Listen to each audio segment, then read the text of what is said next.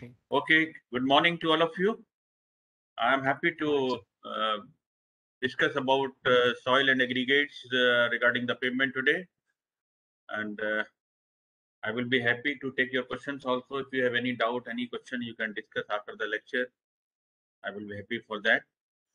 So there are mainly 5 types of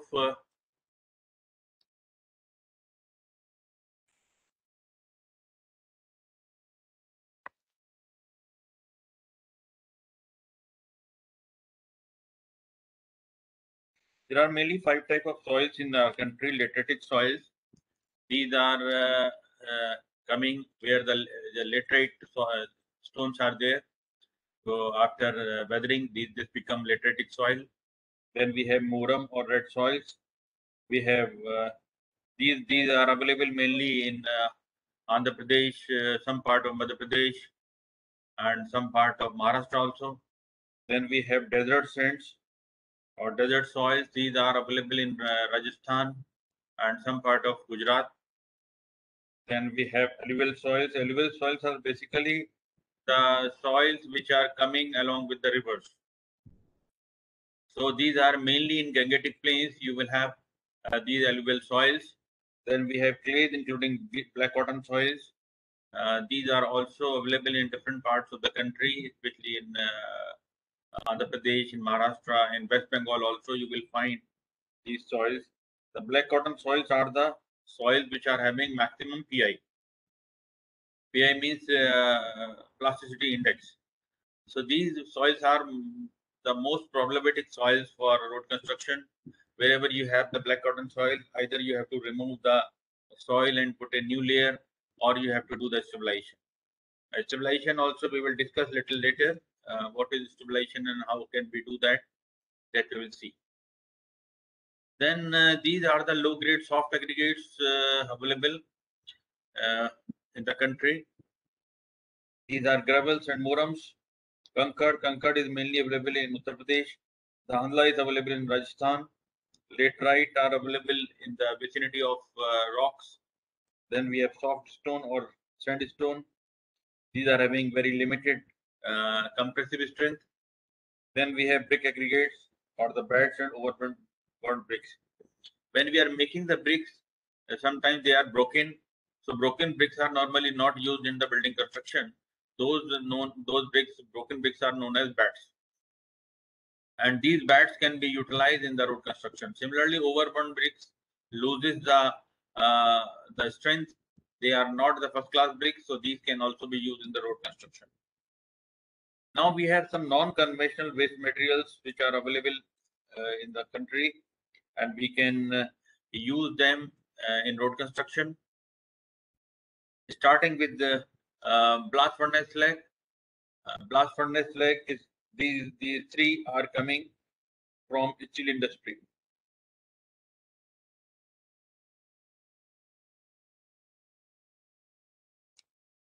These are coming from steel industry. Blast furnace slag is coming out from the blast furnace, and there may be different type of slag that I will be discussing a little later. How these are coming, what is the difference between blast furnace slag and granulated blast furnace slag, GBFS. Then steel slag is coming out from steel making shop. Then we have fly ash. Fly ash is also available in a very huge quantity, and it is a major problematic material in the country because the name is fly ash, so it flies in the air when it is put in the air without water.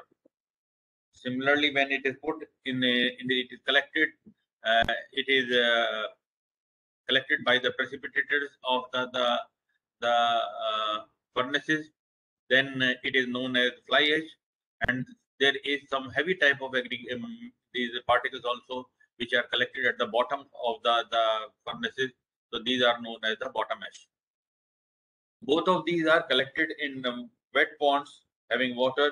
So at that time it is known as, where both type of materials can be there, then it is known as pond ash. Then we have copper slag.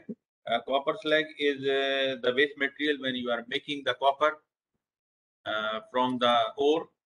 just like the iron ores are there, hematite, feldspar, etc. are there. Similarly, you have copper ores also. Then from the copper ore, when you convert it into copper, then copper slag comes out.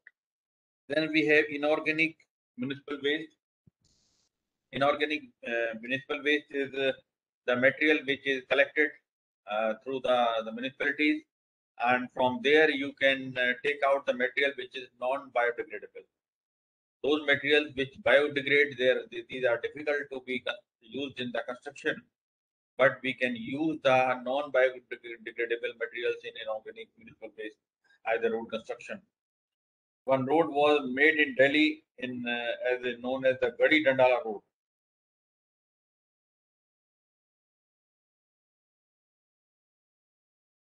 This was constructed in Delhi, in the western part of Delhi.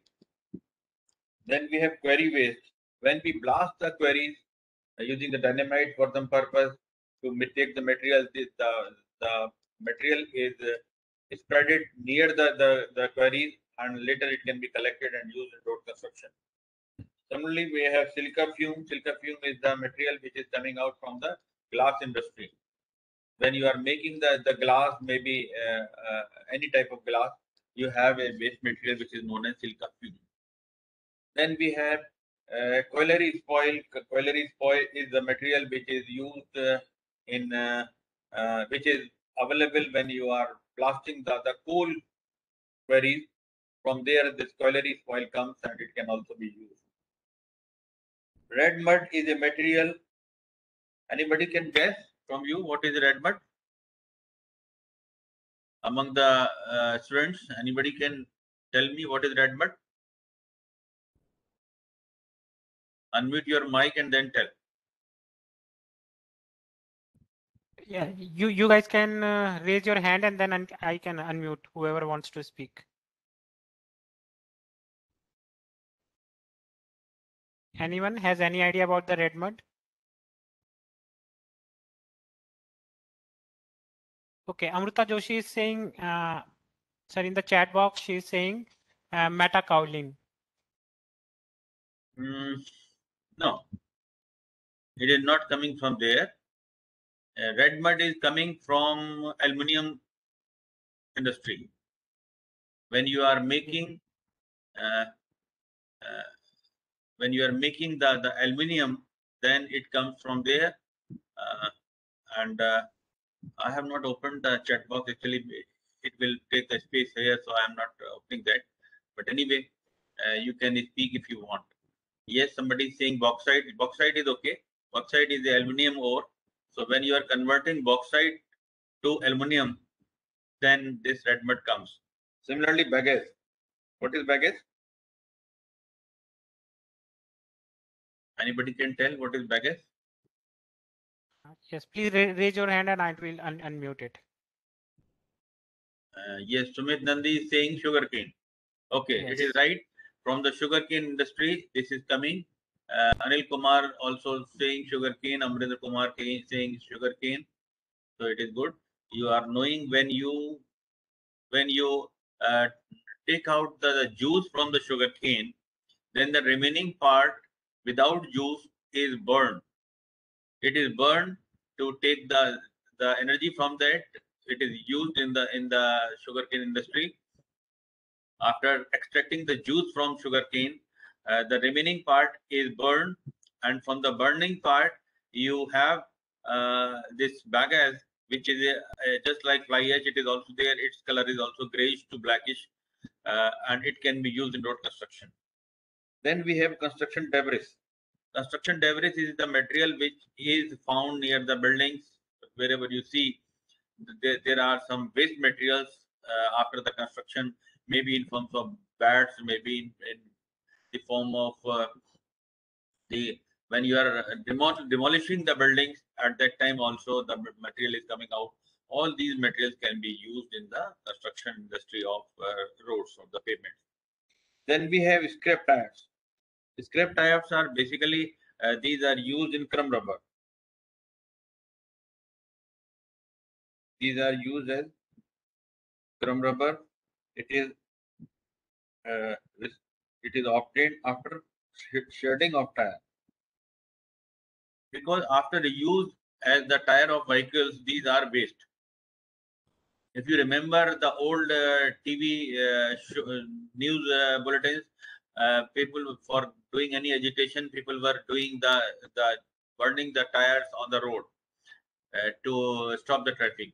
But nowadays it is not going on, because tires are also being used as a crumb rubber, and this crumb rubber is mixed with the bitumen, so that it reduces the susceptibility of the bitumen. I am not going in detail of the bitumen, because I have been given the part of soil and aggregates only. But you can understand that in case of bitumen, we want the susceptibility, it should behave in different manner at different temperatures. Like we want a material which should be liquid when we are mixing it with the aggregate.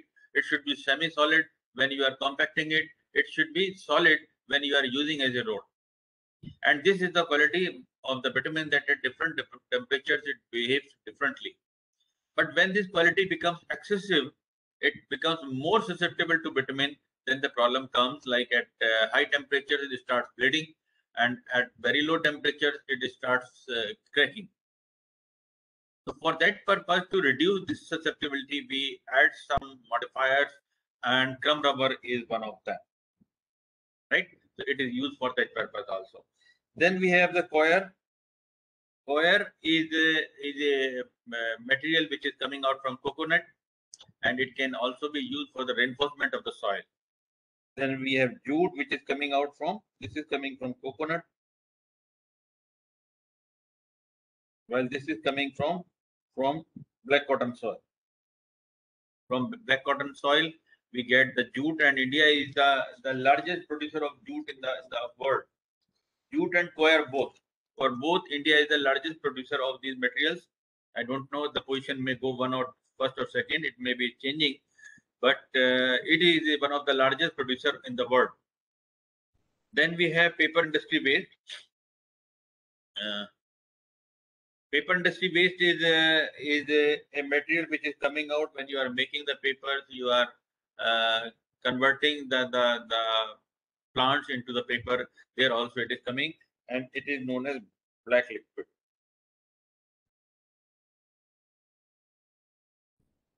Black liquid is coming out. It can be used to strengthen the soil. Then we have rice husk ash. You know that it is coming out from paddy.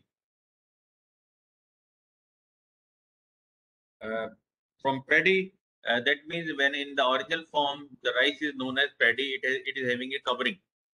You see, this is rice, and over the rice you have a covering.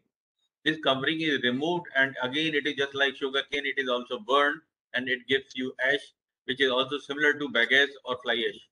Similarly, the rice straw ash.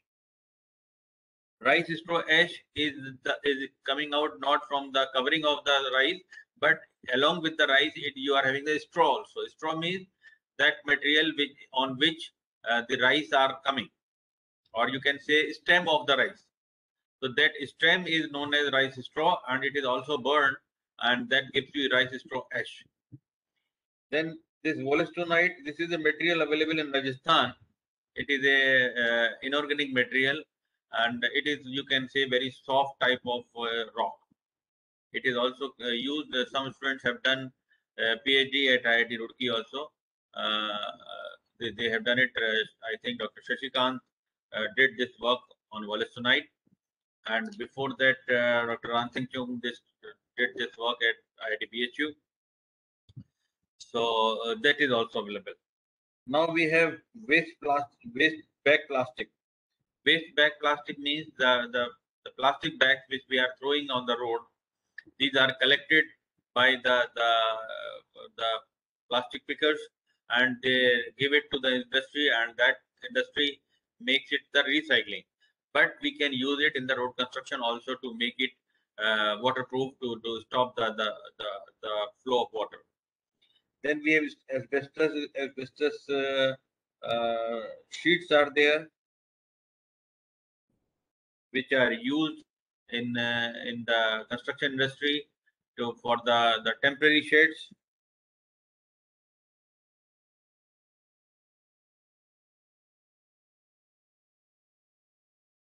For temporary shades, these are being used. And then we have Bisleri and other plastic bottles also. This is known as PET. PET, PET. These are also used in the construction of road, and we can modify the bitumen using this PET material. Of course, the problem with PET is its melting point is very high. So sometimes if you are heating the bitumen up to that point, then the bitumen loses its binding property. And if you don't heat it, then it is not melted. The PET is not melted. So there are ways. We have done some studies in our institute, IIT Roorkee, for that purpose, and but that is not in the purview of today's lecture, so I'm not discussing that part. Now come back to the waste materials. I have said I will be discussing about the waste materials. Now you see this hill. Somebody may see that this is a hill from Rajasthan or some hill station like that, but it is not like that. Basically, this is a dump. This is a dump at Visakhapatnam, and this is coming out from the steel industry.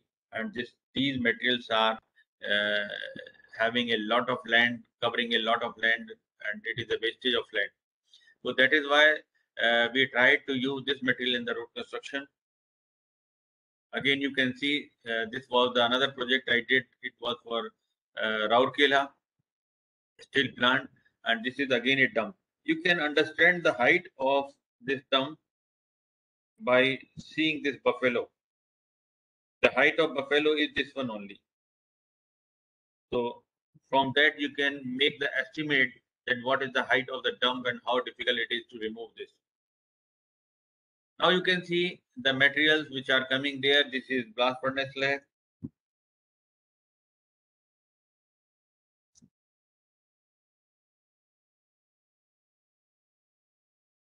This is granulated blast furnace slag, granulated blast furnace slag GBFS, and this is fly ash. The first material can be utilized as a coarse aggregate or the stone. Second material can be utilized as a coarse sand, and third material can be utilized as a fine sand. So these three are available in the market. Now these are coming out from the industries. First two are coming from the steel industry, steel plants, while the third one is coming out from the thermal plants where you are using the coal to generate the electricity. Now, what about blast furnace slag? What it is? It is a byproduct generated during production of iron, and it is chiefly composed of calcium and magnesium silicates and aluminosilicates. And it depends upon the cooling process. If you are when you bring this material from the plant, it is very highly heated. The temperature of the blast furnace slag may be around 1100 degrees centigrade. So when this material is coming out, it is a red liquid. Like when I visited once in Visakhapatnam steel plant, jokingly somebody said that when I asked what is this red liquid, he said this is a liquid, and if you put a drop of this liquid on your palm, it will not burn your palm.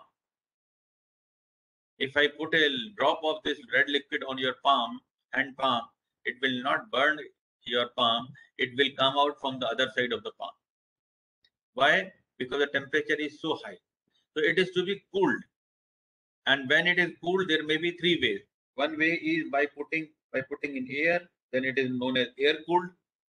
Second is by water jet.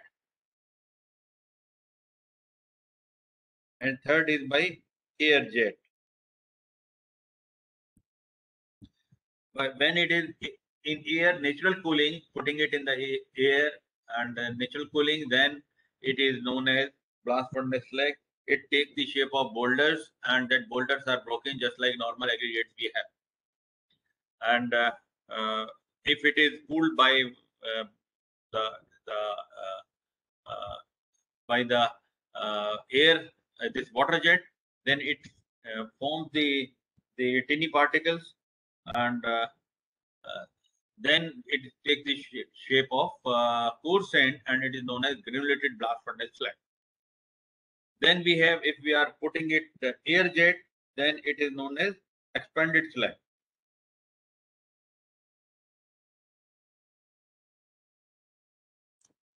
Expanded slags are very lightweight materials which can be used in filling where you want the volume but you don't want the weight. So at that place you can use this material. Now steel slag, it is the because if you see the process, it is the blast furnace slag. Blast furnace, it is blast furnace. It here you use hematite plus calcium carbonate. So this gives you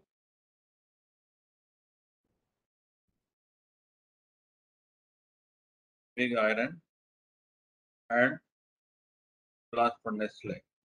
This is put in steel making shop.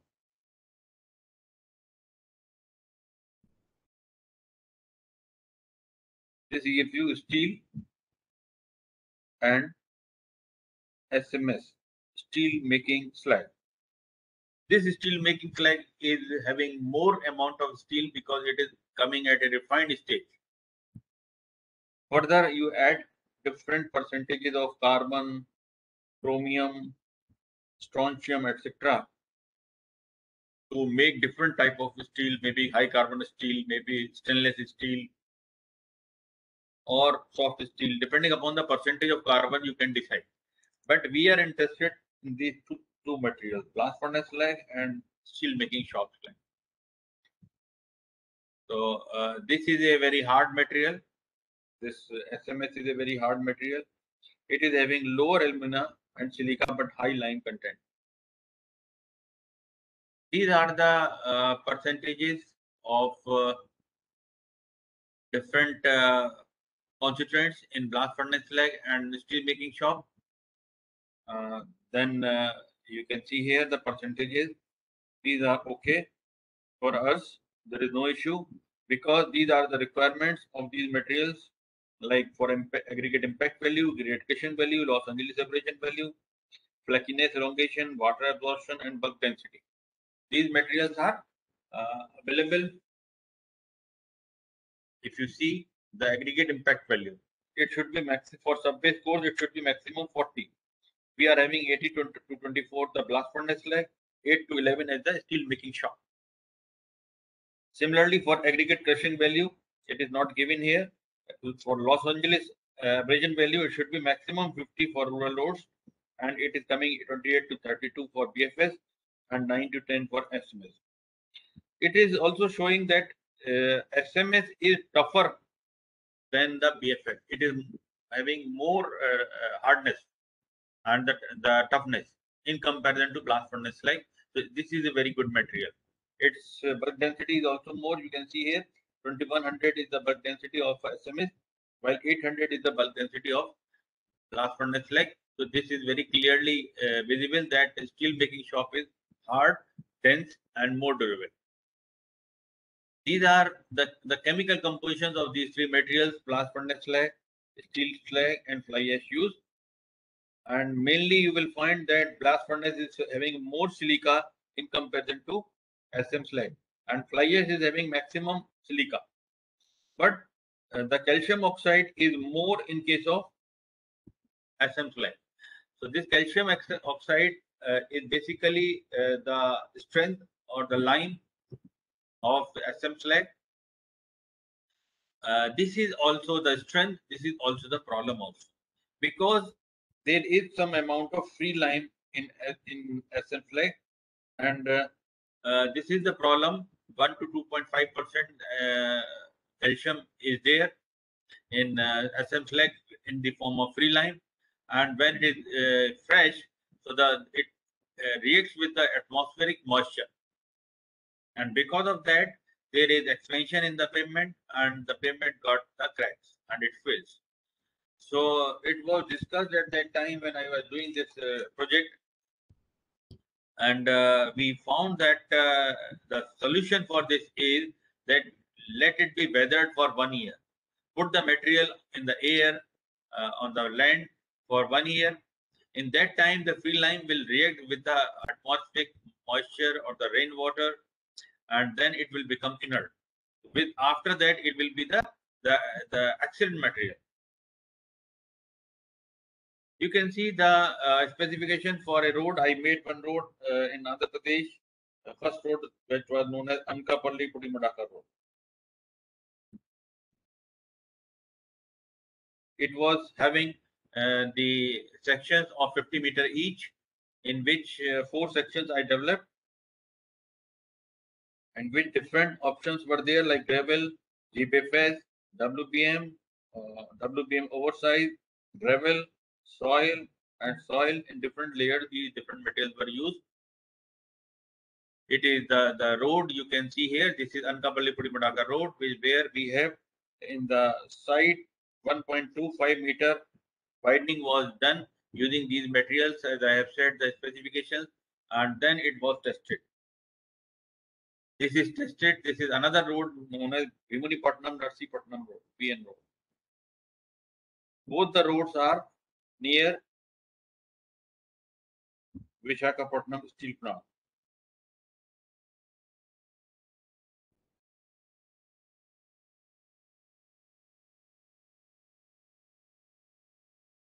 Both are near the Vishakhapatnam Steel Plant, and we observed the of course, it is a very old photograph of mine. When I did around 20 years back, I did this project, and since then, it is in the materials are used throughout the country. And this is, as I said, the road which is having both the sides as the widening, and these materials are there. And we use for the roughness of the road, we use dumpy level. This is dumpy level.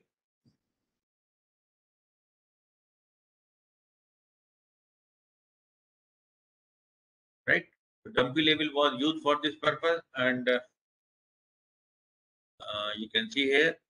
Of course, nowadays many new devices are available, which in the second project also I use other devices. But nowadays many devices are available in the country, which can be used. This is the third project or the second project, which was the Bokaro Steel Plant.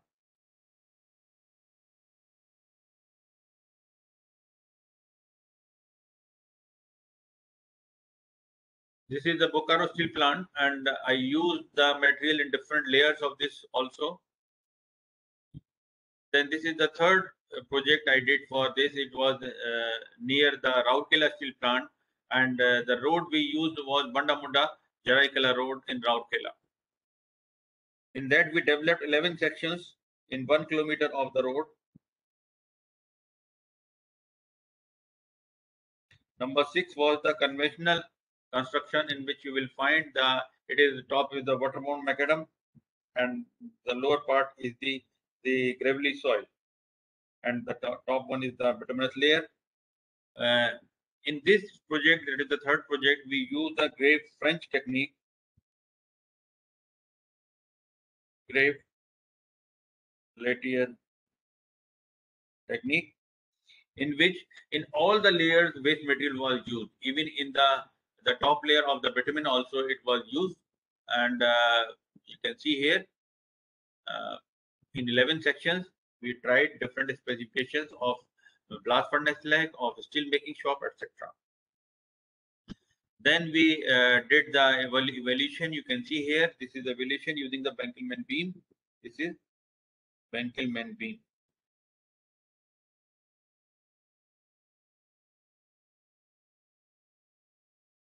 And this is dipstick.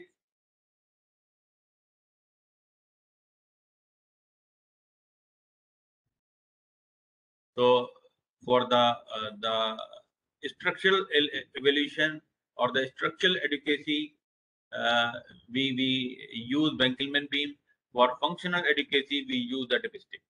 You can see here, and in this we find the roughness. This is a mini computer fitted with this. It is having two legs, and this is moved like this. This part will go like this. Then it will give the difference of the next 2 points. Then it will go like this. It will give the difference of next 2 points. That way, the depth or unevenness can be measured. You can see here that this mini computer has come here and the reading is being taken. This is showing you the texture of the road when we use the steel making shop on the top, right? Uh, and this is basically the toughest or the hardest surface among the 11 sections, because it was having a steel making shop, and even with the compaction by the road roller, the particles were protruding out, and we were not able to to compress them. This is again showing one dump of the waste material. Then we have the fly ash utilization in road embankments. In the fly ash utilization, we made one approach road of second Nizamuddin Bridge in Delhi. The parallel bridge which was made was known as at that time Indo-Japan Friendship Bridge, because it was made by the Japanese company Nippon, and the Japanese government funded that bridge. And the approach road of that bridge was made by using fly ash, and for that we utilized 10,000 trucks of fly ash. But the fly ash has certain problem. As I have said that it is a material which flies in air if it is put there without water, and water if it is added, then the problem is its optimum moisture content is very high. Normal moisture content for the soils may vary from 6 to 14, but in this case it is more than 25%. So what happened at the time of construction? We use the layered approach. Layered approach means you have to provide one layer of fly ash, then one layer of soil, then one layer of fly ash, then one layer of soil, like that. Then you can see here that why we did this, because there were many researches in which the materials were mixed with fly ash. Like somebody mixed lime, somebody mixed soil, cement, somebody mixed polypropylene fiber, somebody mixed with that research also I will show you later. But problem is you cannot mix the fly ash with different materials. So that is why if it is in dry condition, then it can be mixed, but at that time it flies. In the wet condition, it cannot be mixed. So somebody commented rightly at that time in a joking mood that all the papers which have been published on fly ash research, if you arrange them systematically one after the other, then length of those papers will be more than the actual road of construction using fly ash at that time. So people were making jokes on fly ash at that time, that people are making the research in the lab, but in field it is not implemented. So we did this thing in a different way. We did not mix fly ash with anything. We said we will put 1 meter of fly ash layer, then 30 centimeter of soil, then 1 meter of fly ash, like that. And in that also, if you see here, that the problem came because after putting one meter of fly ash, there was a rainfall. And because of the rainfall, the moisture content increased. And when we put the soil here, the moisture also went to the soil layer, and it was more than the optimum moisture content. So when the roller was put there, the soil was boggling. So for that purpose, it was again removed. This layer was removed from here. The fly ash layer was shown to the sunlight, and after that, when it became the OMC, then we put another layer. So it was a difficult process, but the research was on stake at that time. Everybody was seeing, everybody was monitoring, because the Ministry of Environment and was putting a lot of pressure on us that it should be successful so that fly ash can be utilized. Otherwise, it was difficult. So it was successful, and you can see here.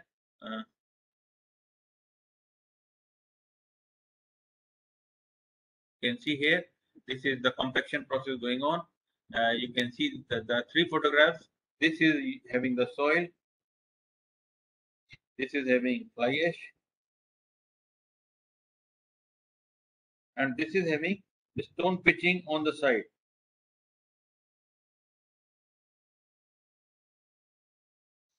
Somebody is asking in the chat box that the compaction was not difficult. Yes, it was very difficult, as I said. If it is having more moisture content, then it will be difficult. But as I said, that you have to control a host, a host. Then you will do everything, whatever you have. So we did that, and it was a successful story. And after that, now fly ash is not a waste material. Is not a waste material now. It is a useful resource material. And if you know, in Delhi there was a lot of problem at that time from Ghaziabad. In Delhi, to make the embankments, it was banned to lift the soil from anywhere. If you want to bring it from Ghaziabad, in Ghaziabad it was not banned to lift it, but it was banned to transport to Delhi. From UP to Delhi, it was not allowed. So there was a lot of problem in making the flyovers, because in making the flyovers you require the embankments.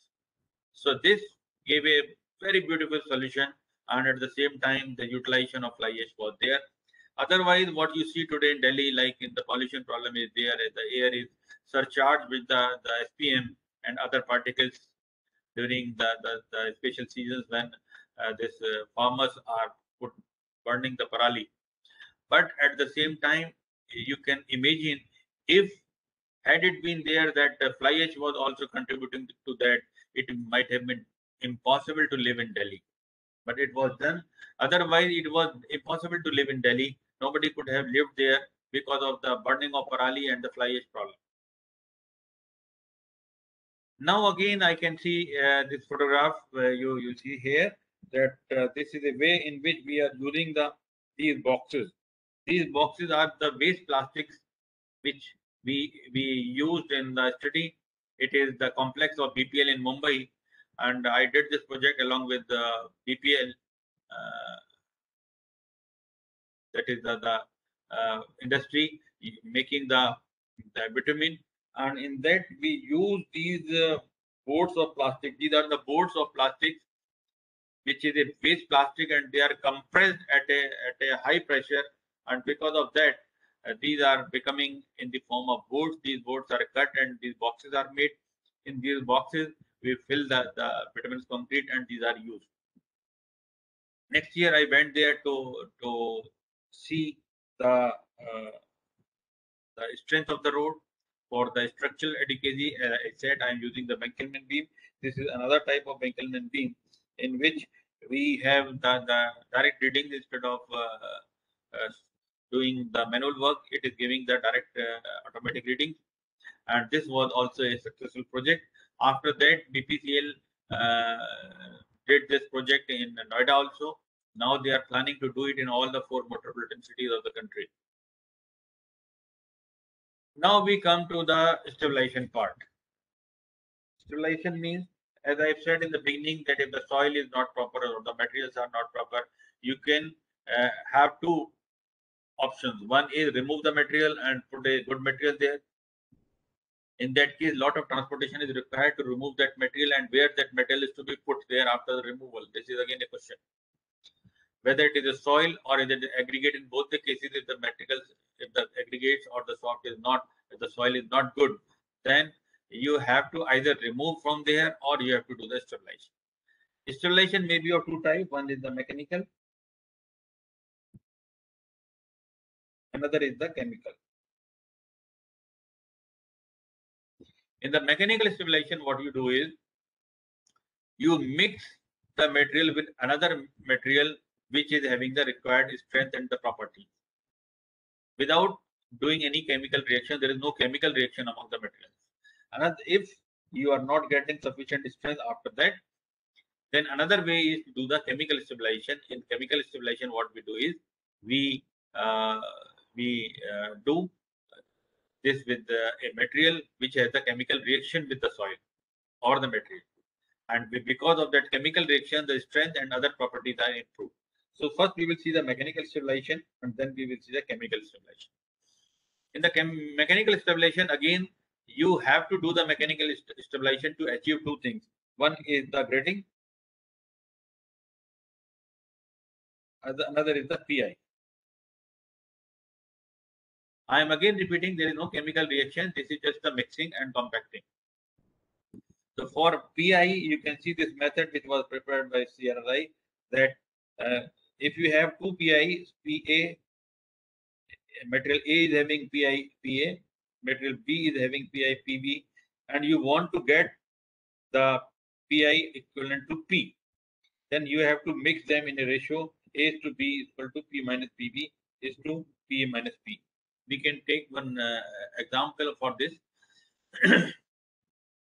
For example, suppose this is 16 and this is 2. 16 means highly clay soil and 2 is a sandy soil. So if you want to get it in the form and you want to take the PI of say 6, you want the PI of the resultant mix to be 6. You have two material, one is having PI 16, another is having PI 2. Then in the ratio they are to be mixed P minus PB, that is 6 minus 2. And here you have 16 minus 6. This means 4 is to 10. That is 2 is to 5. You have to mix them in a ratio of 2 is to 5, and the resultant will be having the PI equal to 6. Clear? If you have any doubt, you can ask. Okay. Now, instead of doing this exercise, you have some lump sum percent requirement also. Clay soil needed for sands. You understand that if you have a sand, you have to add clay, and if you have a clay, you have to add sand, so that you have the PI in between the two. Right? Both are problematic. If you are having pure sand, then their PI is 0, which is also not required for the road construction. Normally, we should have 4 to 6 PI. And if you are having clays means having highly PI soil, that is also not required for the pavement, because if the PI is very high, then there will be swelling after the addition of water or during a rainy season, and due to the swelling, there will be cracks in the pavement. So clay soil needed for sands. That means if you are having sand, then add clay soil 10 to 35%. If you are having silty soils, add sand 15 to 30%. If you are having clay and BC soils, then add sand 40 to 60%. Then you can have a method for the mixing of soils to get the required gradation also. This is a method, CRI method for mixing of soils to get required gradation.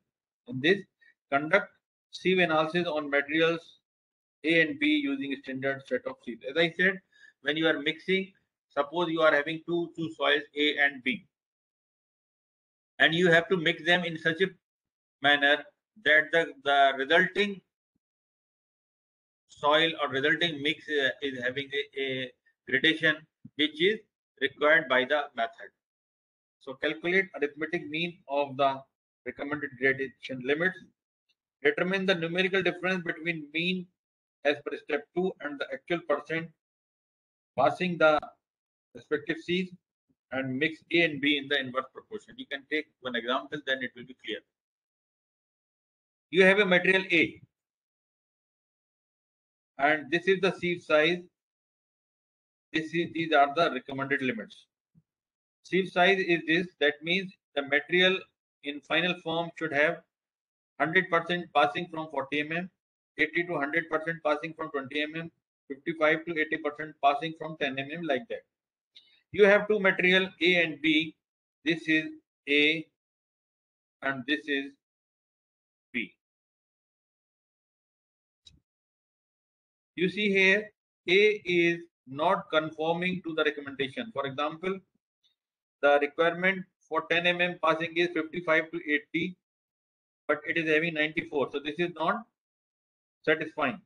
Similarly, the recommended limit for 4.75 is 40 to 60%.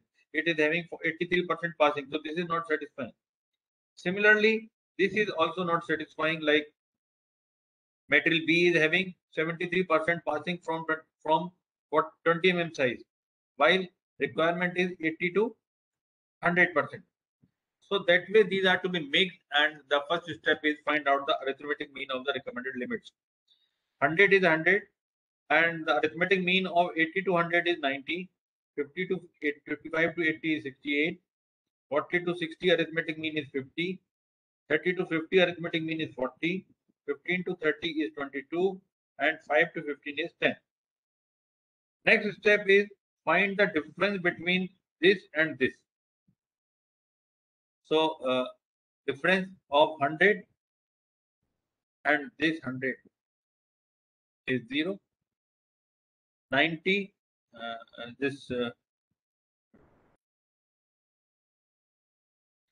is the percent passing, this is the arithmetic mean, this is say 98 and 90.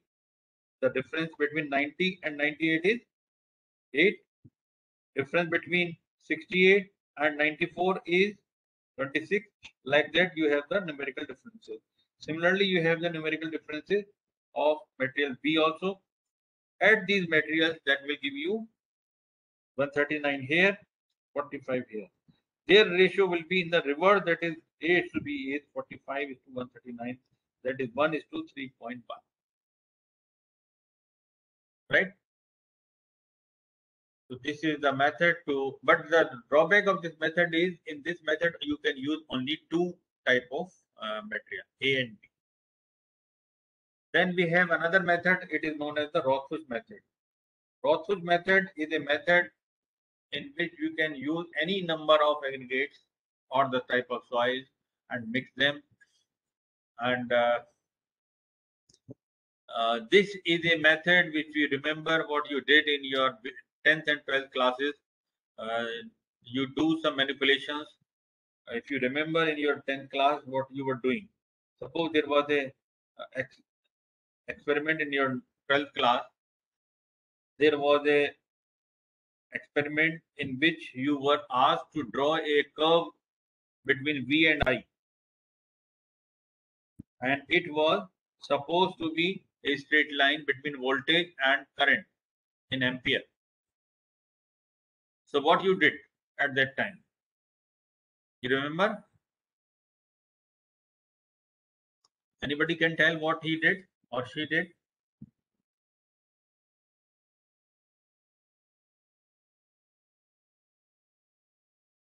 You are shying in telling, but actually is that what you did, you first draw the curve and then very smartly you put some points here. And then you showed to your teacher and said, sir, I am getting a straight line, but actually you were not getting. Right? So, and your teacher also gave you full marks for that. You thought that you have made him fool, but actually he was not made fool. He was also knowing all these things, as he has also done the same thing when he was in class 11th or 12th. Right? So same work was done by Rothfuss. He did the method a little way ahead than what you did in your class 11th and 12th. What he did, you manipulated the curve only, he manipulated these axes also. How he did, you can see now. Do the sieve analysis of materials and mix in ABC. Mark percentages 0 to 100% on the vertical scale. Draw a diagonal joining 0 to 100% passing. Using percent passing of y-axis required gradation and diagonal draw sieve size on x-axis. What is being done, you can see here. First he said, draw particle size distribution of materials A, B and C. Convert the distribution of curve into, okay. Do the sieve size analysis of materials A, B and C. Mark passing 0 to 100% means he said 0, 100, 50, 10, 20, 30, 40, 60 and so on. Draw a diagonal. Draw a diagonal here.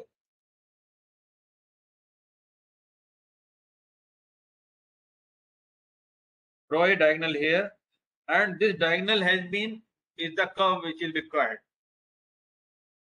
Okay, as you have drawn this curve here, he draw this curve, and even though he has not put the points here in the curve, even he has not put the x-axis values also.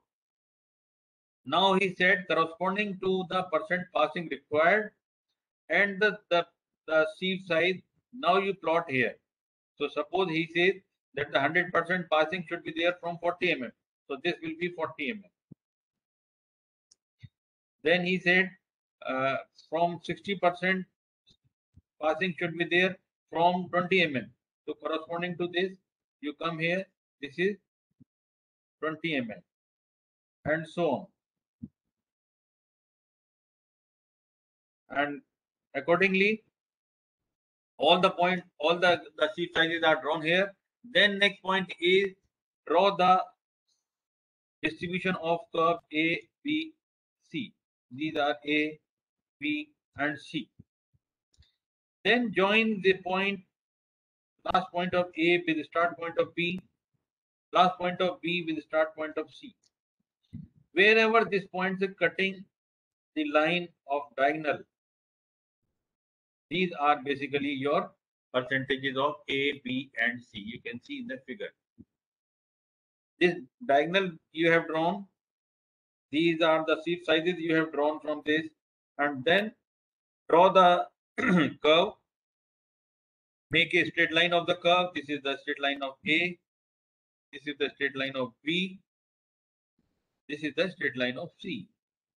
Then join this point with last point of A, join the first point of C with last point of B, and wherever it is cutting here, it is cutting here. So this is basically A, this is B, and this is C. Right? This is the method of Rothfuch. Then in a triangular chart method, again, you can see here that you have to use a triangle. This is used in a different way. You have made a triangle in which on one side of the triangle you have coarse aggregate, on one side you have sand, and on the other side you have clay. Right? And it is saying 0 to 100, then 0 to 100 here, and then 0 to 100 here. It is in a clockwise manner, anti-clockwise manner. You are having this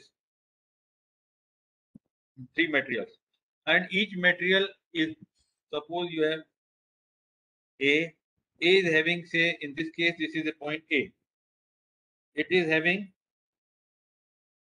say 85% of coarse aggregate, 5% of clay, and 10% of sand. So this is a key. This is showing, this percentage is showing your coarse aggregate, this percentage is showing clay, and this is showing you sand. So that way A point is marked. Similarly mark point B, similarly mark point C, and then the desired gradation is marked as D. This is D.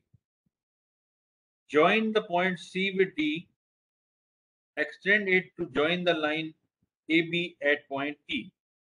So you will get the point E here. Right? You have got the point E here, and in this way you have now A, B, C, D, and E. You have to measure all these values, and then you have the formula for finding out the percentages of A, B, and C to get the desired gradation D. Percent of A is EB/DC into 100 upon ABEC. Percent of B is EADC into 100 upon ABEC. Percent of C is ED upon EC. Of course, it is, I don't know whether you are 100% understanding or not, but this is a part which I discuss in my classes also. There I take for the 1.5 hours which I am taking for you, I may take 4 or 5 hours in the class for that, and then it is more clear. But definitely in the lectures like this, we have to cover a little more part in a lesser time. That is why I'm not sure whether it is 100% clear to you or not. But if you have any doubt, you can ask. If you have any doubt, please ask. Or in the last 15 minutes, you can ask the questions. Yes, sir, that would be better. At the end, we can have the question answer session. Okay. So what I can do is after about 10 15 minutes, I will stop, and then I can take the questions. That would be great, sir. Okay. Then from where the desired gradation comes, like in this case, I was telling you this D is the desired gradation, or in previous problem, I said that this is the desired gradation or the recommended limits. From where this comes, how you decide in a mix that it should be the size from the sieve which should be passing. For that purpose, this Fuller's method is there. Fuller's method is there for desired gradation. It is given by percent finer than dia D is given by 100 times D upon D to the power n, where D is the finer than dia D, and D is the diameter of largest particle size, and n is the gradation index which may be taken 0.5 for spherical shape. I will take one example. Suppose there is a mix in which maximum size of the aggregate is 40 mm. So D is 40 mm. Now I want to know what should be the percent passing through 20 mm. You got the point? I am saying the maximum size is 40 mm, and I want to pass the material. I want to know what should be the percent passing from small d, that is 20 mm. So I will put it here. Percent passing is 20 divided by 40 to the power 0.5. So this is 1 by 2 to the power 0.5. This comes out to be 0.707. That is 70.7%. If I take d is equal to 40 and small d is equal to 10 mm, what is the passing from 10 mm? Anybody can tell what is the passing from small 10 mm? You can write in the chat box. What is the passing from 10 mm in a mix of the size 40 mm maximum size?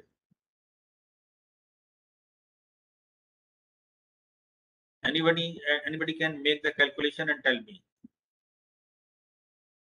If you guys want to speak also, sir, Vipendra is saying 50%. Yes, Vinesh Durai is saying 50%. Anybody else? Vinesh Durai is saying it is 50%. Anybody else has tried? I hope more than 100 students are there, so they can try. Vipendra Singh is also saying, Vipendra Singh Jankaman is saying 50%. Rajvardhan Singh is also saying 50%. Vivek Bogde is saying 70%. Vivek Bogde, how you are got 70%? 70% was for this 20 mm. I am asking for 10 mm. Pranav Saraswat saying 50%. So except one student, all are saying 50%. So 50% answer is correct. 70% is not correct. That was for 20 mm. So now for this, it is like this: 10 by 40 to the power 0.5. So this is 1 by 4 to the power 0.5. That is 0.5. This comes out to be 0.5. That is 50%. So clear? I hope this is clear.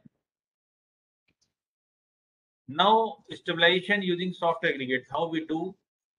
Vivek Bogde is saying now yes. So he has agreed.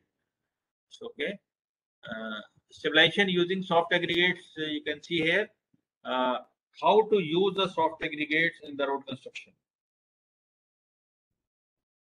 There may be three typical states of soil aggregates. This is the case when there are only compacted aggregates with no fines. Another case may be compacted aggregates with compacted fines just filling the voids. And the third case is the aggregates with excess fines when the coarse aggregates are floating in the fine aggregates. So if the aggregates are soft, so what will happen if a load is applied here, this will be broken. While in this case, since it is floating in the soil, so this will not be the load which is applied here. This load will be applied to the periphery of the aggregate and it will not break. But there may be some major problems within this case also, because you have to take care of that also. With no fine, just filling the voids, and excessive fine. In the first case, it is highly permeable, less permeable, poorly permeable. In this case, there is no cohesion, more cohesion. Stable when confined, stable even when unconfined, stable even when unconfined. Then no frost section likely. In this case, frost section likely. So this is the major problem in this case if you are using this. So you can use this when there is no supply of water. Then you can go for third case. The third case is suitable when the aggregates are soft. If the aggregates are not soft, you can go for second case, which is the ideal one. Fine, just filling the void. But if the aggregates are soft, then you should go for third. But take care that there is no supply of water in the area. So it should be normally having the high embankment so that water is not entering from the water table of the area. For this, you have Mehra's method of construction using soft aggregate. First, put a base coarse laid soil of 75 microns to 45 micron size and PI 5 to 7. Then put wearing coarse brick plus soil ratio in the ratio of 1:2. It is more than 33% and PI 8 to 10. Then soil is collected from approved borrow pits and stacked on roadside. Water is added up to OMC and soil is mixed and spread to desired camphor. Again, we have to put the base course, loose base course material, steady soil is spread, and over that you have to put the surface course material, which is a brick aggregate plus soil in the ratio with adequate water is spread. I am discussing the non-bituminous layer only. Otherwise, you can provide preface carpet there. You can provide surface dressing also. So that may be covered by the teachers who are taking your bituminous part. But I am taking only the part where you are not using the bitumen. So you are using brick aggregates and soil in the ratio 1:2. So this is basically for rural roads. After rolling, the surface is watered and left overnight. The surface is again rolled and finished. Road is closed to traffic for 4 to 5 days and is sprinkled with water. For next few days, only rubber tire traffic allowed, and after about 2 weeks, the road is open to all traffic. It can carry 50 tons per day of mixed traffic in low rainfall areas. If you provide a bituminous surface treatment also, then it can carry 200 tons. Then we come to the chemical stabilization. In the chemical stabilization, as I said, there may be different type of stabilization. You can go for lime, you can go for fly ash, you can go for lime plus fly ash, you can go for cement, you can go for bitumen, you can go for special methods.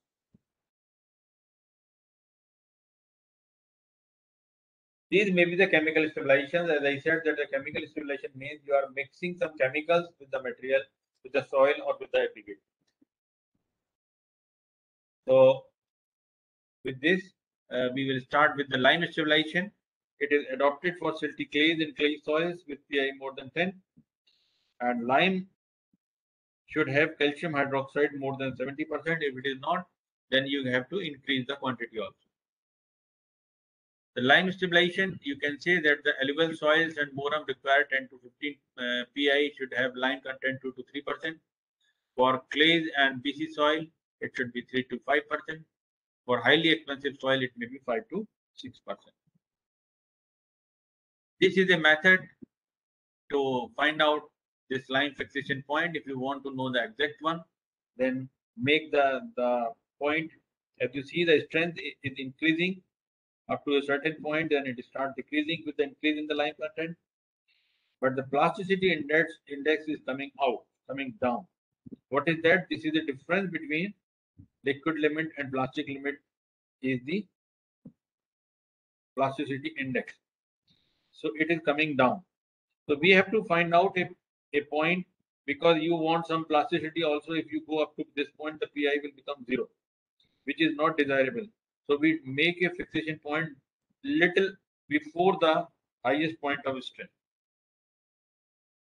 Then if it is not responding, then you can go for lime fly ash soil stabilization, where fly ash is easily available. Soil having medium PI to 5 to 20. When soil does not respond to lime alone, then you can go for lime plus fly ash. So lime is 2 to 3%, fly ash 6 to 12%, and soil is 92 to 80% is mixed in this case. Then we come to the cement stabilization. When higher and faster development of strength is needed for waterlogged areas in low or high rainfall areas, then you can go for this type of soil type. 3 type of soils are there. Cement content may be 3 to 5, 4 to 8, 8 to 15. And this stabilization is due to the development of bond between the hydrated cement and compacted soil particles at the point of contact. So there are 2 methods for this. One is the British design method, and another you will see later. In this, what we do is we make the samples of this way, and 5 centimeter dia and 10 centimeter height, right? And in this, different the samples are having different cement content, and then we put them for 7 days, and after 7 days we find out the strength. You can see here, these are the strength. The cement content is changing, and compressive strength we are finding it out here. This curve is drawn, and corresponding to 0.175 kg per millimeter square or 17.5 kg per centimeter square. Corresponding to that, whatever is the cement content, that is our optimum moisture content. Another method is the PCA method, in which ability to soil to withstand wet, dry or freeze thaw cycles are made. The same type of samples are made here, 10 centimeter, 5 centimeter, and in this they go for wet, dry or freeze thaw cycle. Wet dry means for 24 hours it is put in water, then for 24 hours it is put in the oven, then again for 24 hours it is put in the water, again then in 24 hours in the oven. So that way, after 12 cycles of wet, dry or freeze thaw. Freeze thaw means it is put in freezer, and then it is put out. It is put in freezer, then it is put in out. After that, a brush is put there, and with the brush some material will come out. Iron brushes are used for this purpose, and we find out what is the loss in weight. You can see here that this is for A1, A3, A24 type soils as per HRB classification. The maximum loss allowed is 14%. For this, it is allowed is 10%. For them, this is allowed 7%. So, minimum cement content which is allowing this much maximum brushing loss is the optimum cement content. Then you can use the soil bitumen stabilization also. This is mainly used in desert area. You are in Rajasthan. So in Rajasthan, we go for this type of soil bitumen stabilization. Waterproofing and binding is done by bitumen stabilization. In this, you do the cutback and emulsions are used. Factors influencing properties of soil bitumen are soil type of bitumen material, amount of bitumen, mixing, curing, compaction, and additive. There is no standard method. First, you have to find out the OMC and MDD. Then, with the varying bitumen content, you have to do the CBR and modified upper test. And based on that, you can decide what is the bitumen content. You can see here that stability, Marshall stability is coming like this. So the maximum value is this one. You can go for this value of bitumen content, right? And in that you can see as you are increasing the bitumen content, initially the water absorption is increasing, but it goes on coming down. Maximum dry density comes down with the addition of bitumen content. Why? Because the density of the bitumen is 1, while the density of soil may be 1.6 or 1.5 or 1.7 like that. So when you are adding any material of lesser density, then overall density will come down. So that is why maximum dry density is coming down, but it is not harmful. These are some special treatments which are put in waterlogged areas. Like you can put 3 to 5% lime. You can make a sand blanket for cutter. If this is a road, the water is coming like this from the water table. So what we do, we provide a sand blanket in between. So it acts as a cutoff layer, and for that this formula is given. You can use for this purpose. And in this, the D1 is the aperture size of sieve through which fraction passes, and D2D is the aperture size of sieve on which fraction is retained. Right? And these are the maximum and minimum sizes. Based on that, you can find out the thickness of the sand blanket. Or a primary coat of comprising of 50% of high-speed diesel oil and 50% bitumen can be put on both sides of the trench at 1 kg per square meter.